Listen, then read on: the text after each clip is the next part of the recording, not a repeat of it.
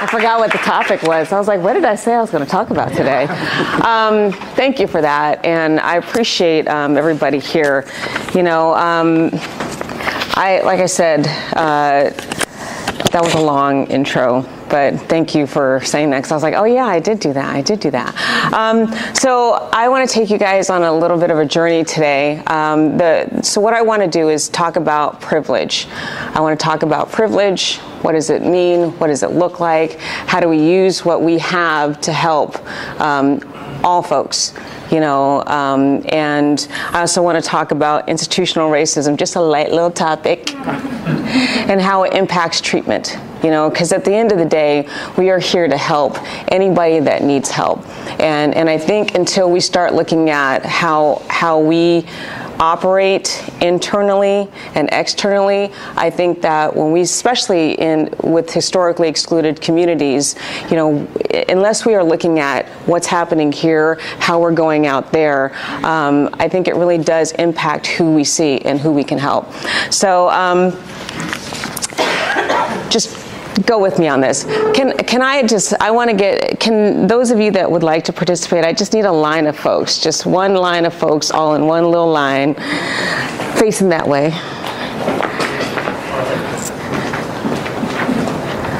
Come on, Misha, I need you. Come on, Emily, come on. And if you could just push these chairs back too.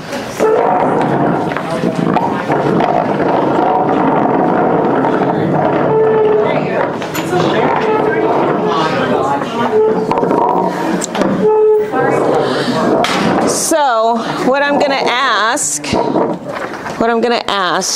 is I'm going to ask you questions, and with these questions you're either going to take a step forward or you're going to take a step back. Okie dokies? All right. So if your parents work nights and weekends to support your family, take one step back. If you can show affection for your romantic partner in public without fear of ridicule or violence, take one step forward. If you were embarrassed about the clothes or house you had while growing up, take one step back. If you get time off for your religious holidays, take one step forward. If you came from a supportive family environment, take one step forward. If you are able to move through the world without fear of sexual assault, take one step forward. If you took out student loans to pay for college, take one step back. If your parents told you that you could do anything you wanted, take a step forward. If you ever thought twice about calling the police when in trouble, take a step back. If someone has made an uncomfortable joke relating to race or gender and you stayed silent, take a step back. If you attended private school, take a step forward. If you studied the culture of your ancestors in elementary school, take a step forward. If you have been the only one of your race in a room, take a step back. If you went to school speaking a language other than English, take a step back. If you've ever tried to change your appearance or behavior to avoid being judged or ridiculed, take a step back. If you have ever inherited property or money, take a step forward. If you've ever been bullied or made fun of based on something you cannot change, take a step back. If you ever had to move because your family couldn't afford the rent, take a step back. If you're raised by a single parent, take a step back. If you were called names because of your race, class, ethnicity, gender, sexual orientation, take a step back. So I just want you to just take a look at this, right? There's varying degrees of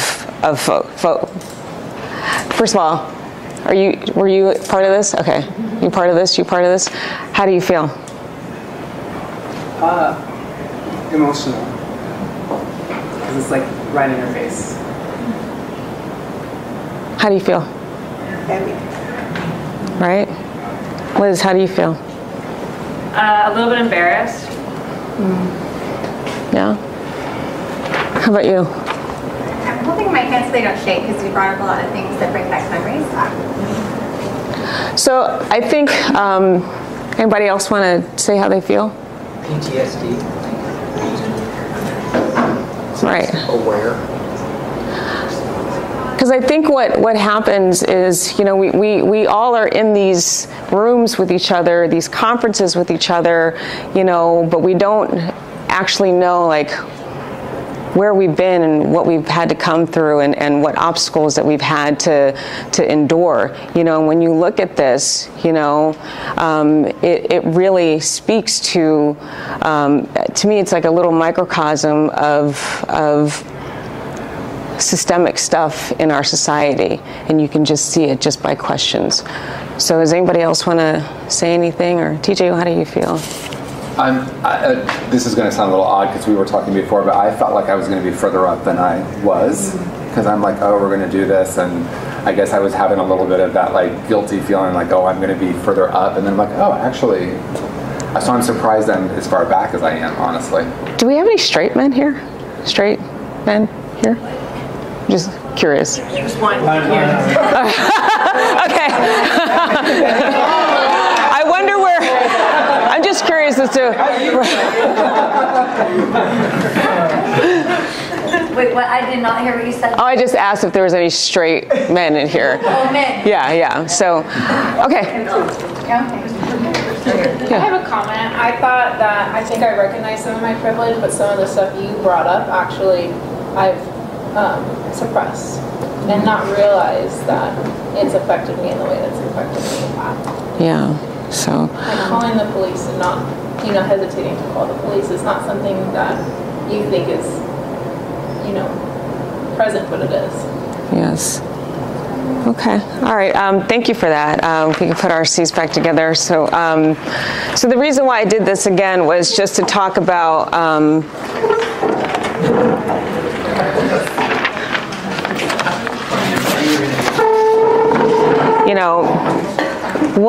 What is privilege, and who has it, and why does it matter? So I looked up the definition because I always like to have that. A privilege is a special right, advantage, or immunity granted or available only to a particular person or group. And who has it? Me, you, them. I also want to talk about institutional racism. Like I'm trying to bridge these things, because what we are dealing with on a national level, on a local level, on a personal level, are systemic and institutional issues, that have created this dynamic that you got to see here. And so systemic racism are policies and practices that exist throughout a whole society or organization that result in support a continued unfair advantage to some people and unfair or harmful treatment of others based on race. So how does this impact treatment? How does it impact historically excluded communities from receiving quality treatment? And what does privilege and systemic racism have to do with me? And I say this: if you grew up in America, there is no way that you haven't experienced or been harmed by the systemic issues that are in this country. I think we're navigating a system that no one else has escaped unharmed. And I feel like just like with drug and alcohol addiction, it impacts the entire family system. When you think about family disease of alcoholism, it's not just the alcoholic that's affected, it's the entire family. So if we have been built on a system that chooses not to value or chooses to give people certain opportunities while others don't get it, you will be affected by it. So for me, I have been thinking about this for a very long time, because the truth of the matter is, like, people are dying. People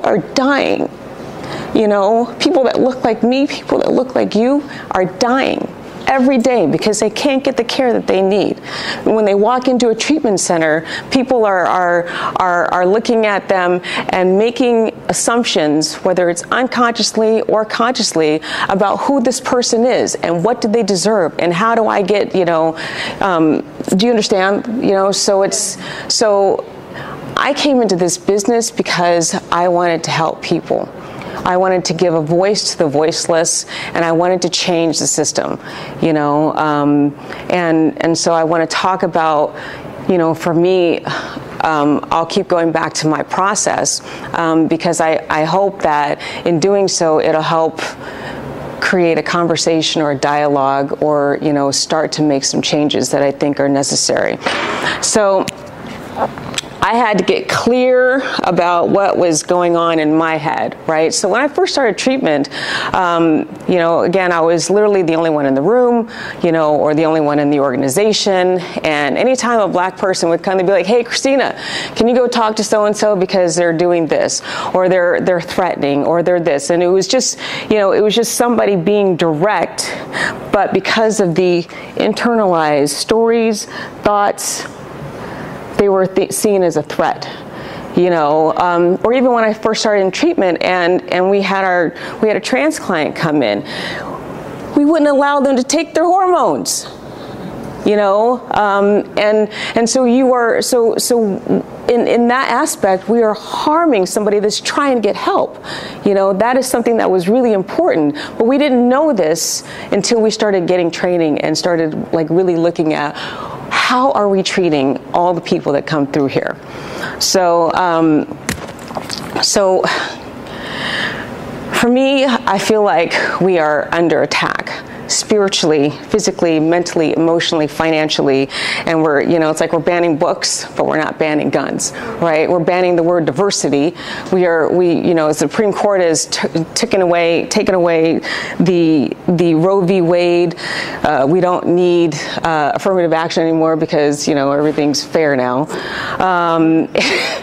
And, there's over 400 pieces of legislation for LGBTQ folks, and our trans folks, my sisters and brothers, are being systematically erased from being able to have their own process, to be their own, and it just, and I think that we have to, as a community, wake the fuck up, because it's not getting any better. Voters' rights, the whole thing, it's not getting any better. And there are times too where I see all these things. I just cussed on. So sorry. I'm from New York. I'm really passionate. Sorry. But I think that for me, I can get really overwhelmed. Like, what can I do? What can this one person do that can make a difference? And so I had to turn inward. And I also think anyone in a 12-step program will tell you that if we're not rigorously honest, if we're not doing an inventory, if we're not checking ourselves, if we're not trying to make wrongs right, then we will go right back to the place where we were before. So I think in this system, we have to really look at this system and how we can navigate through it.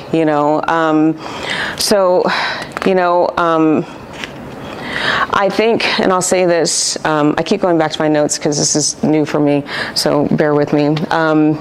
Even though we've seen the power of our voices, the power of our votes, many of us feel disenfranchised and hopeless. And anything that is a unifying concept, get this, anything that unifies us, this system wants to destroy. So, in seeing that, and I also had to get real clear too, that this system is not meant for me.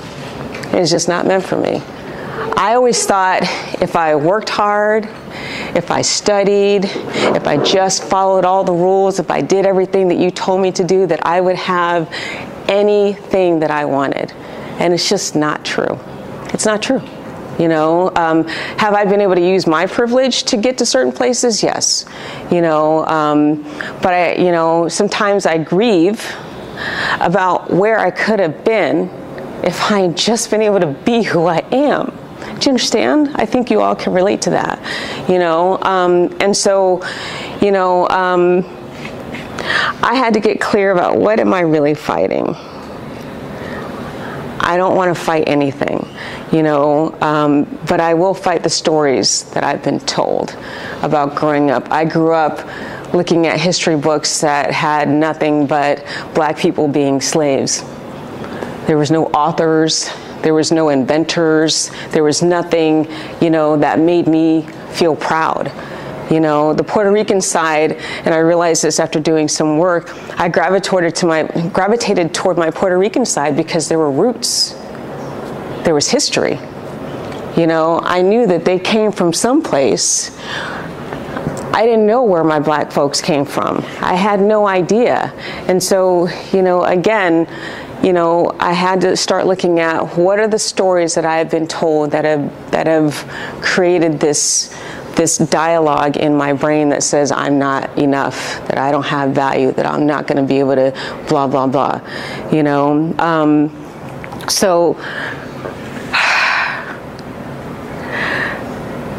So I grew up in a society that said, again, work hard, you can achieve anything, but who received land, money, aid, you know, like, do you know what I'm saying? It's like there's all these things where you also have states right now that are trying to rewrite history and tell you that slavery was a good fucking thing. It was not. It was not. Florida, I'm talking to you.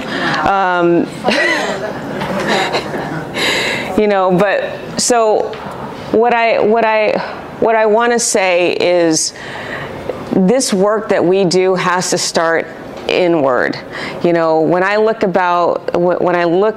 the entire system, how am I going to navigate this? I realized that I had to start with Christina. Right? You know, I had my own internal things that were happening. You know, when certain folks would come through the door, you know, I had to check myself, like, how am I receiving this person? What am I thinking about? You know, like, I distinctly remember when I started doing this anti-racist and equity training, which I'll talk about in a few minutes. There was this black woman that came in there. She was loud. She was, you know, just really just loud, you know, and I immediately was like, you need to take it down a notch. Do you know what I'm saying? Because again, you know, I've been told and taught, like, you have to act a certain way or else you're not going to get over here, you know? And so these perceptions, I was like, damn. You know, even going into some neighborhoods, I'm always like, do you know, it's like I really had to check my own biases. And, you know, I identify as a pansexual woman, and I can't tell you, even in this community, in the LGBTQ community, where I have, you know, been judged because I don't like this or that, you know, do you know what I'm saying? And so there's all these layers of, well, she's not really gay, or he's not really, you know, it's like you can't have a bisexual man because blah, blah, blah. You know, there's all these different things that have created this separation, which does not help when we're treating the folks that need our treatment. So first things first, when I came to Friendly House, I was like, this culture needs to change. How am I going to change the culture? So I met with Dr. Carolyn Coker-Ross. Shout out to you. I love you so much. Who I heard speak a few years ago and was immediately drawn to her because she talked about epigenetics. She talked about generational trauma, and she talked about anti-racism work. You know, and so I was like, okay, come to our facility and start talking to us, because in the end, at the end of the day, we have to unlearn, like discover, discard, and all that kind of stuff, these stories that we've been taught, whether we even are conscious of them, you know, so that when the client comes into the room, we can see them for who they are and help them to the best of their ability. So I start this work. It was extraordinarily uncomfortable. And, but I did it, and I did it for, it's still ongoing. For a year and a half, we've been doing this anti-racism equity work. And can I just ask, for those of you here, how many of you have done any anti-racism and equity work? How many hours? 15? Is it for just you or for your facility? It's for me. It was with Resma. Somatic abolition. I took that workshop. It was the best. It was the best. The cross-cultural competency, which I think it was 8-9 weeks ongoing of hour and a half of work. I was part of the Global Women's Coalition, so I did a lot of work. I don't know how many hours though. Okay. How many treatment providers do I have in here who work at facilities? How many of you have done anti-racism and equity work? Do you think that might impact how you care for clients? How many folks in here have done LGBTQ trainings? How many have done more than 2 hours? How many have done more than 10 hours? Do you think that hours worth of trainings will be enough to really move the needle when you're working with populations? And I think that is, and I've heard this, well, I'm gay, so I don't need to do the work because I understand what being gay is, and that's like me saying I'm black, so I don't need to do any anti-rape because I'm black. No, that's not how this works, and so, when I talk about the work that we did, it had to be a part of the culture. Like, this has to be, like, we have to normalize it, because every person that walks through the door has some shit that they need to work out. And so being able to do this kind of work will only, if you want to look at it in, data-driven terms or financial terms, it's like, if you are able to do the work so that you're able to help the clients, that will increase your revenues. They'll stay longer. Do you know what I'm saying? So there's a benefit to it, but also the biggest benefit is that somebody that actually needs the help will get it.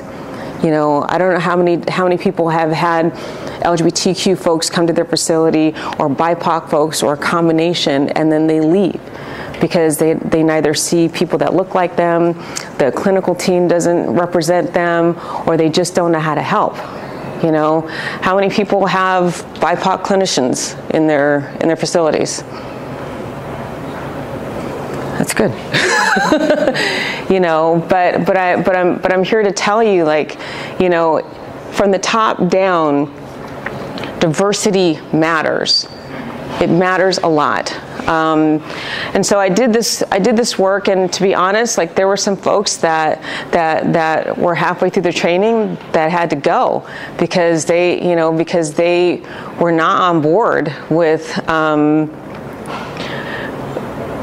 it was undercover shit. Like, it was very, I'm so glad that we did it, because you get an opportunity to see who you're working with and see where, the level of education, the level of comfort, the level of willingness that folks are ready to do.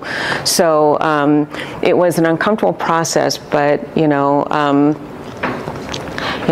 Misha here is a staff member at Friendly House, and I know we've been able to have conversations about what that work did, and so what I want to do is I want to share with you. How much time do I have, Nicole? What do I need to do? You take as much time as you want. You hit the on button right there. On. She's old. I guess I should. Okay, on. Okay. So I just want to show you a video of, I had our staff kind of create one so that we can, discuss what it meant to do this type of work. Did I do it? No?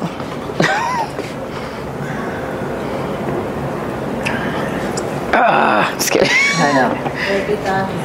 You know what? I'm gonna just grab my water.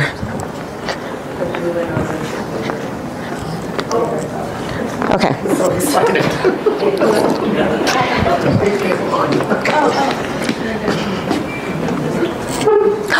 Oh my God, this might work.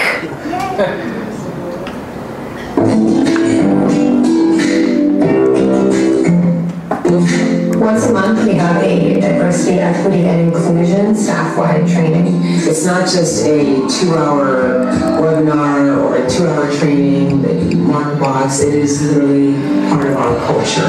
We work with the Institute of Anti-Racism and Equity, and we do various trainings on implicit bias, unconscious bias, racism, discrimination, and how it all relates to us as human beings and how we treat our clients. And then we get a chance as a group to talk about what we see playing out with each other.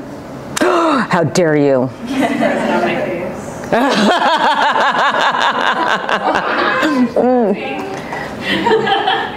What happened?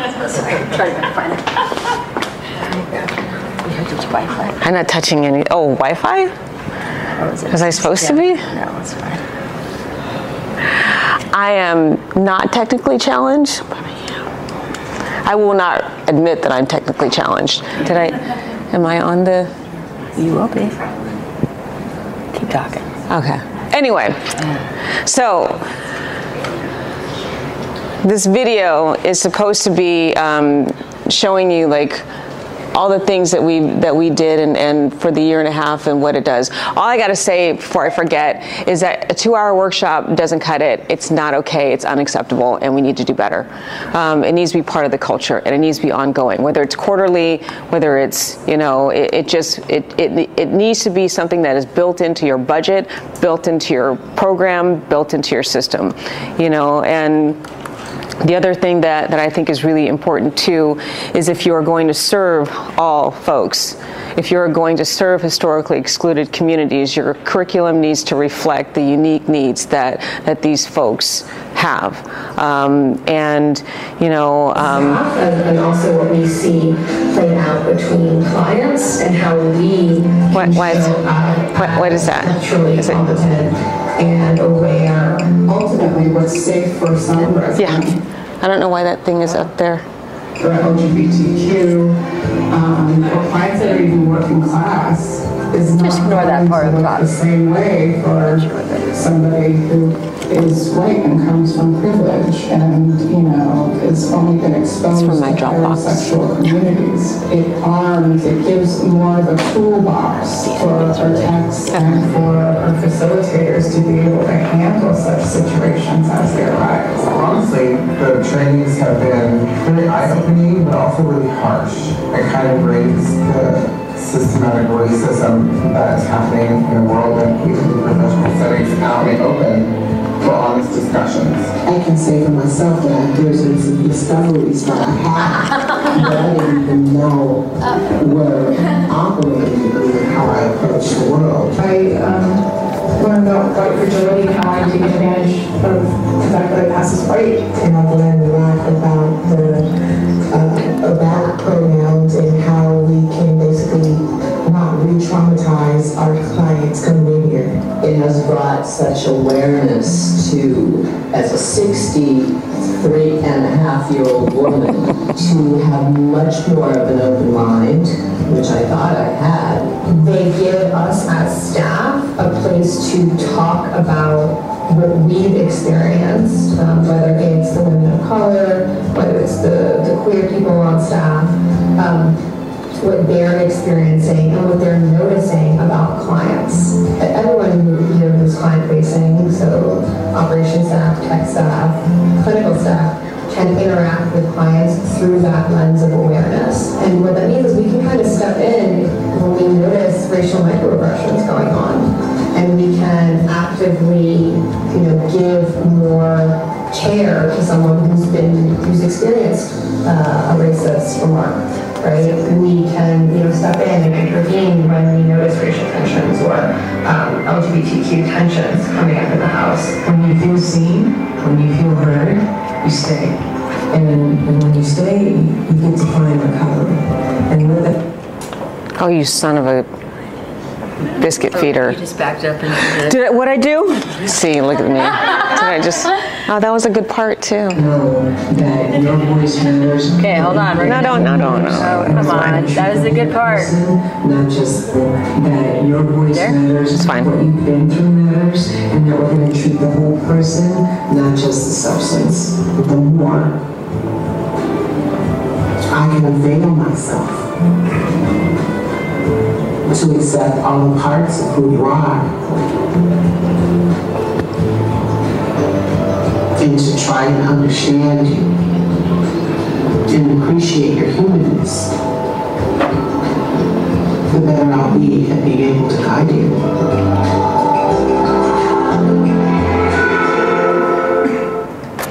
Yeah, so that, turn this off. So I just, I want to say that this work, did I turn it off? Whatever.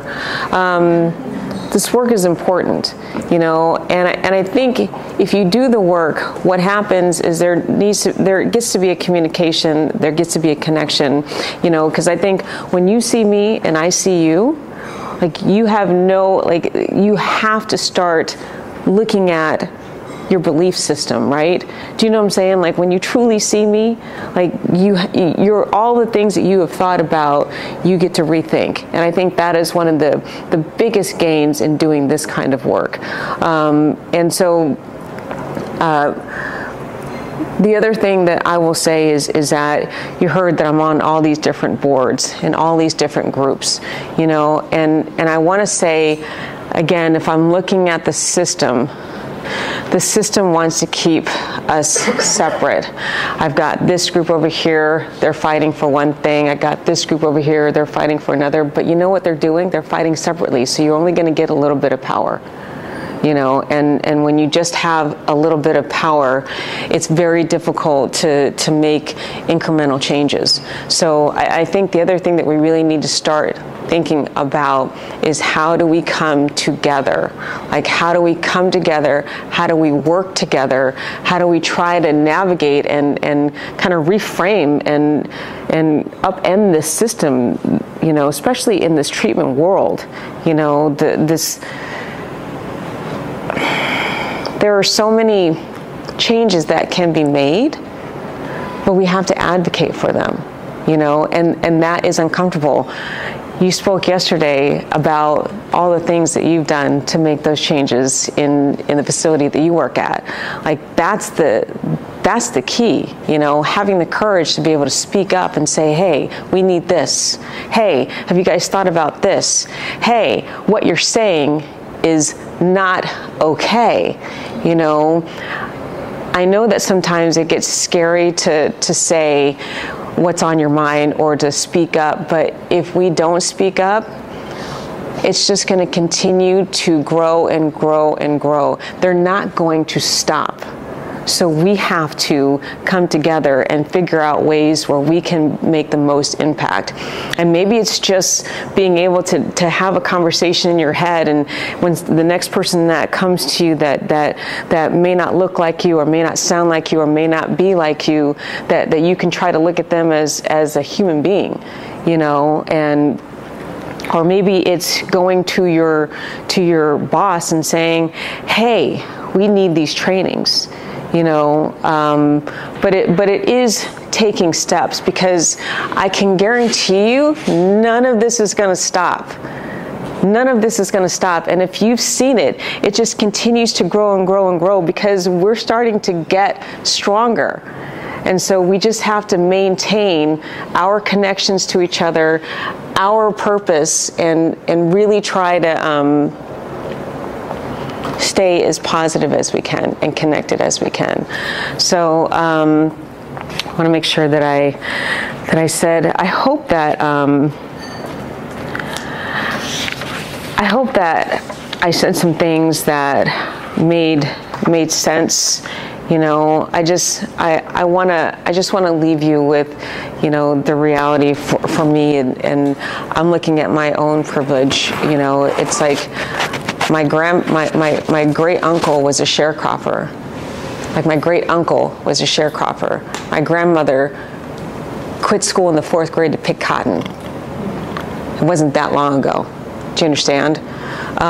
And so, you know, for me to be able to be in this position, to be able to use my voice with the hopes that it might help somebody else not have the struggles or the strife, or maybe get the care that they need, I'm here for all of it, you know. And I also just want to say that I think we all need to do better. And I think there's little incremental things that we can do. You know, don't be silent. Don't act like it's not happening. And really do your best to try and make a positive impact, because people's lives depend on that. So I think that's it. I think I said enough.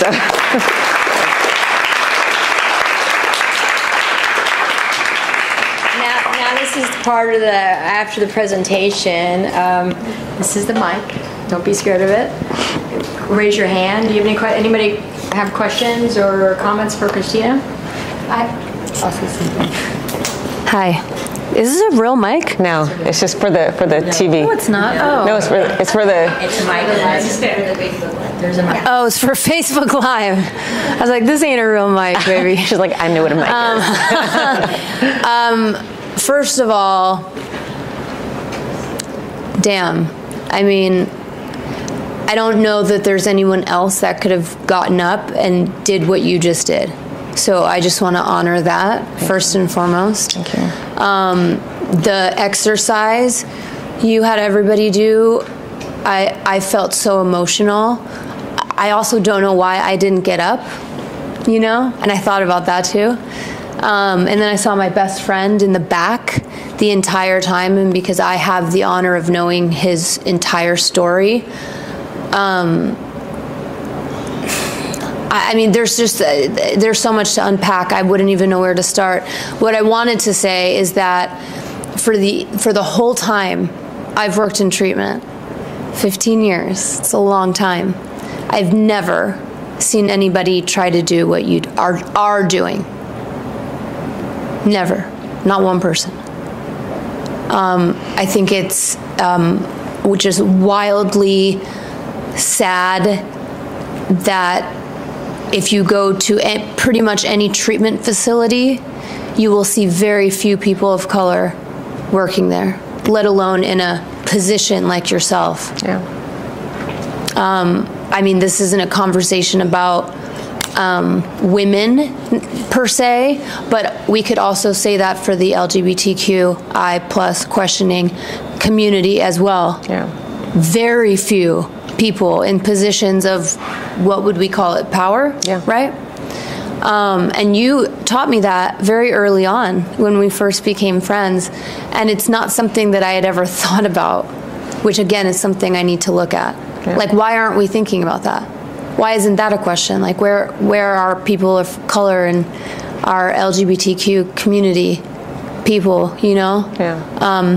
I will be calling you very soon to come on over to Restore. Take this mic. This is a good mic for me. Just like the weight of it. It's great. And I fucking love you. I'm going to cuss. I'm from New York. I fucking love you. I mean, we need you. Thank you. Thank you. Anybody else?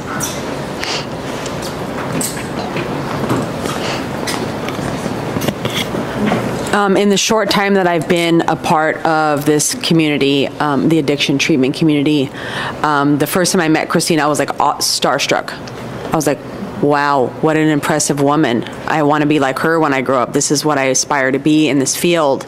And recently I've gotten a little bit, had the opportunity to get to know you more, and you're just phenomenal.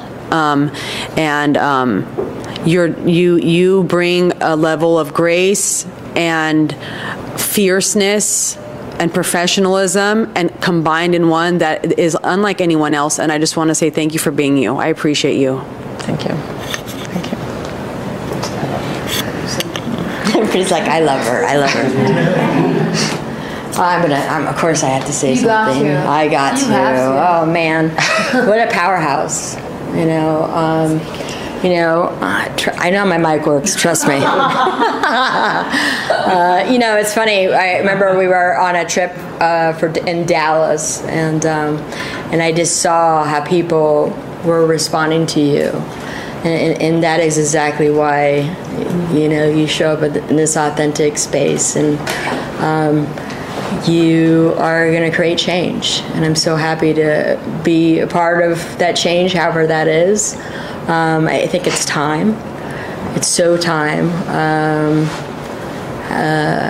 It's just everything's in alignment of just the right time to make change.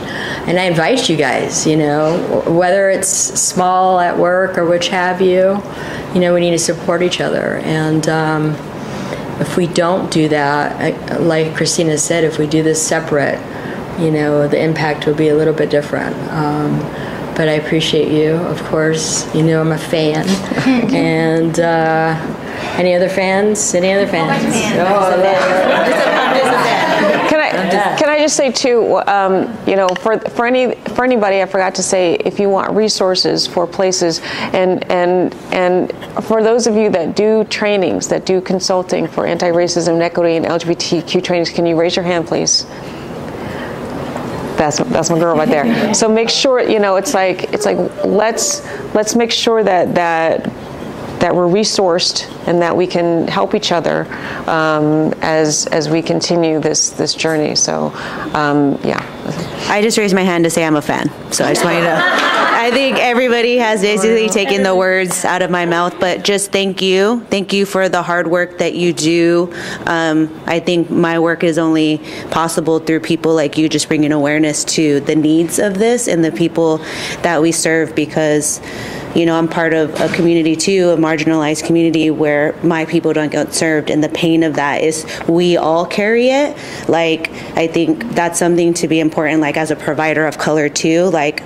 There's such a weight that we as helpers carry because we know that they're struggled. So, I think it's important that not just the marginalized community educate themselves, but everybody's a part of this process, regardless of what your skin looks like. We've all been affected. So I'm a fan forever.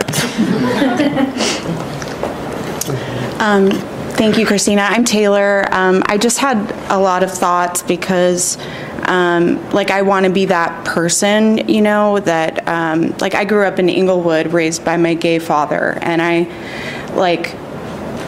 walk around, whether that be in the workplace or in my day-to-day, and you come across people who are like, oh, you just can't joke about things anymore, or saying off-color things that should not be said, saying racist things that should not be said. And a lot of times I'm just enraged inside, and I do stay silent, and I play the whole tape through of what would happen if I spoke up now, and then I piss off this person, and then I piss off this person, and then that's my phone, my career, what would that do to my career, and being in positions where straight men are in power, and they feel threatened by anything that may that may, I don't know what the exact words I'm trying to say, but I think you guys understand, Fuck with their ego. Exactly. Or make them feel small. Yeah. And I'm in less and less situations like that now, but they come around the corner, and I wanted to share that I feel that fear of not being able to say something for whatever repercussions. Well, I think that's why the cycles continue. That's why I think the trainings are important, because the trainings, if everybody avails themselves to that, we'll be able to start to check, oh wow, so that stuff that I've been saying is not okay. And then, I will go up to somebody and say, hey, I'm not sure you're aware of this, but when you say things like this, that, and the other, it creates this feeling, or I feel this way, or it impacts me this way. Because if I'm here, I'm talking about me and how it makes me feel, instead of going, hey, you stupid so-and-so. Do you know what I'm saying? It's like, don't be saying, it's like I'm trying to create a dialogue with them, So, and the other thing is that some people are not going to like it, and they're going to get pissed off. Fuck them. Sorry. I mean, I've, God. You ain't got to say sorry. But I have run into that. Like, I've had death threats. I've had people tell me to go back to my own effing country. I've had all kinds of things, and sometimes it hurts, and sometimes I feel depleted. But, I'll just give an example. So I had a member of my nonprofit board, yell at me and ask me who the fuck did I think I was, and when I went to other board members, they were like, well, that's just how he is, right? And I'm like, well, how is that right? And then this other lady said, listen, you need to just squash it, because we've all had to deal with it. We all, just be quiet. But I'm like, but you being quiet is why I'm here in this situation. If nobody says anything, then this behavior gets to continue. So at some point, and you get to pick and choose, but there's different ways that you can go about saying how you feel and how, and how it impacts, whatever communities that are being talked about or whatever. But at some point, at least for me, I'm done. Like, I got my folding chair earrings on today, honey. I'm done. Because until we start saying, hey, that's not okay, people are going to continue to act like that. That's just my opinion. So it's time.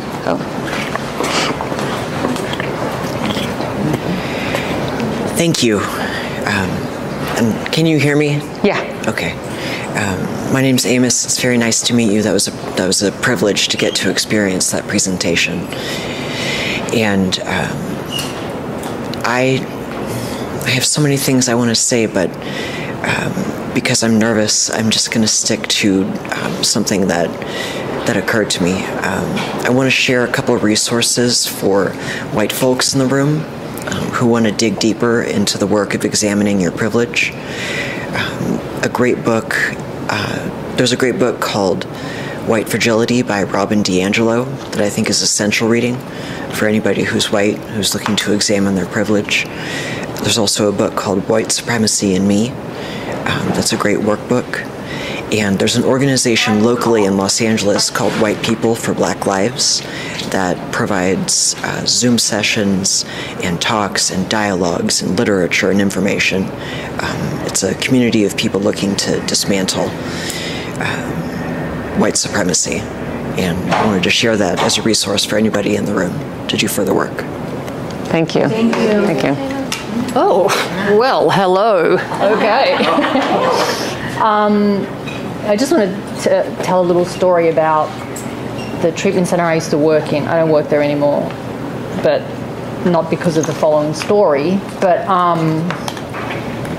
they had someone ordered Chick-fil-A, and they were all eating it, and I said to them at a certain point, you understand that Chick-fil-A donate money to anti-LGBTQ places and so on, and they don't understand. They're straight white guys, not all of them, but I just very quietly suggested to them, imagine if there was an organization that was donating money to, one of the guys is Jewish, was now donating money to an organization who was actively seeking to have it outlawed that you and your wife, Miriam, your lovely wife, could adopt a child, for example. And I just went about it very, very quietly. I'm a student of nonviolent communication, so I have some skills. Did it stop them eating Chick-fil-A? No, it didn't. But maybe it put just a tiny little thing in their head when it was turned around to you like me, like they like me. I said, you like me, you know how good I am with children, and these people want to take away. I don't want to adopt kids, but they want to take away my rights to have the things available to me that are available to you. They were like, oh, yeah, I don't know why I do this voice. So I was like, yeah, okay, I get it. But it doesn't stop them eating Chick-fil-A,